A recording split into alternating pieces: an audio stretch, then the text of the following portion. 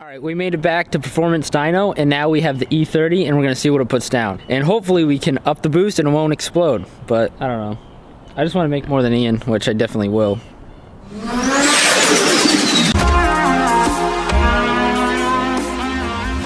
We got the E30 all strapped down on the dyno, and now we're setting up all the software so we can start doing some pulls.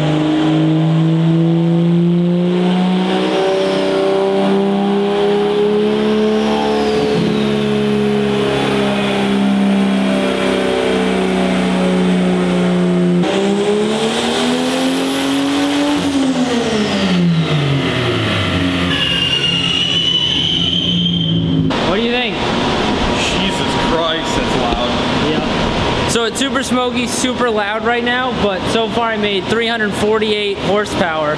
348 torque, 333 horsepower. 333 horsepower and 348 foot-pounds of torque, so I'm excited. Especially because I thought I had 300 horsepower and I probably had like 220. Yeah, stupid blanket, man. But I've had that on forever. The tuning continues. Bitch, stay in your place. Bitch, get out the way. No disrespect. You anything for pop. You anything for pop. You anything for pop. You anything for pop. My bitch on your ass, QK. Bills up out of the bank. Here we go again.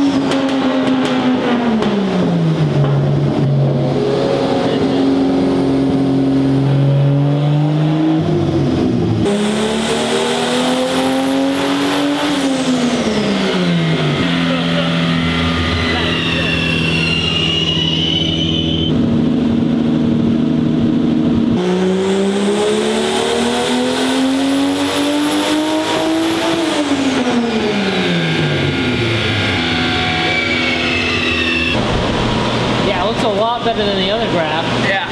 So I'm gonna make a small adjustment at the top based off of this. Yep. But I think that's about as precise as we're gonna get for now. Yep. And I would be okay running it, you know. Hell yeah. Cool. Yeah, so I'll shoot you a text or call you when I fix the But I would get it done as quick as possible. Yep. Because we're kind of chasing around, and I think that it'll be good to get it kind of cleaned up. Okay. Yeah, Ian, do you think you have one of those at home? What? I'll just Amazon it. No, I don't need to run Innovate pages. Yeah. So I have the other style, the Innovate. All right. I'll hop online 20 minutes after we leave and get one then. Well, let's just go to Peppermint. If they have it. Yeah, they should. It's okay. just a Bosch wideband. It's a universal one. I have a bad wideband sensor, that's why we were getting some bad readings. So when we went to tune it, it would actually adjust it the wrong way and blow out the spark. So I gotta fix that, come back, and then we'll make some real horsepower. But for right now, it's reliable and driftable, and we'll be at the next drift event. So I'm pretty excited. Good? Yeah.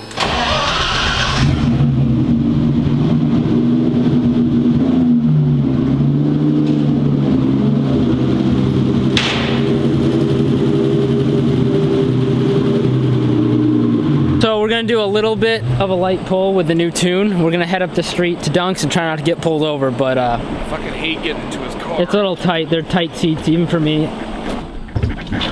gotta go like this, pull the door. You're basically gonna have to sit on top of the seat. Try not to pull that cord that you're standing on.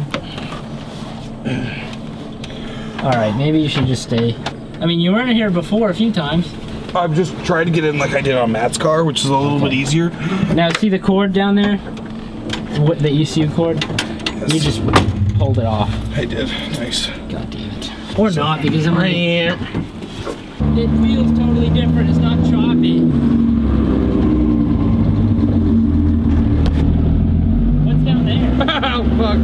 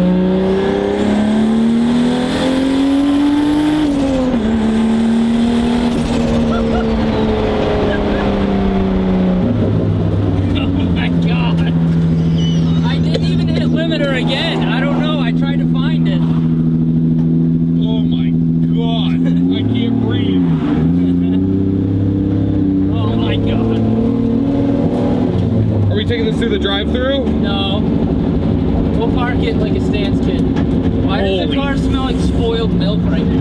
Holy fuck. That was fun. Good God. Coffee break. I gotta paint my roll cage again. I gotta fucking breathe.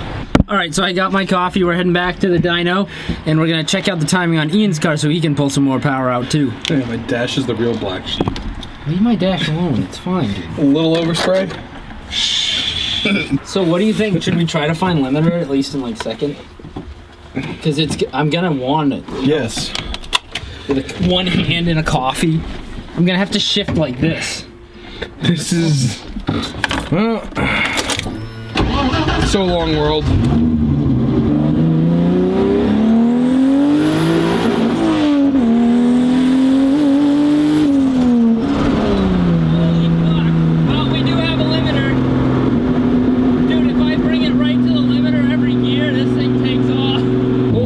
That lawnmower guy is almost as fast as Steve's car.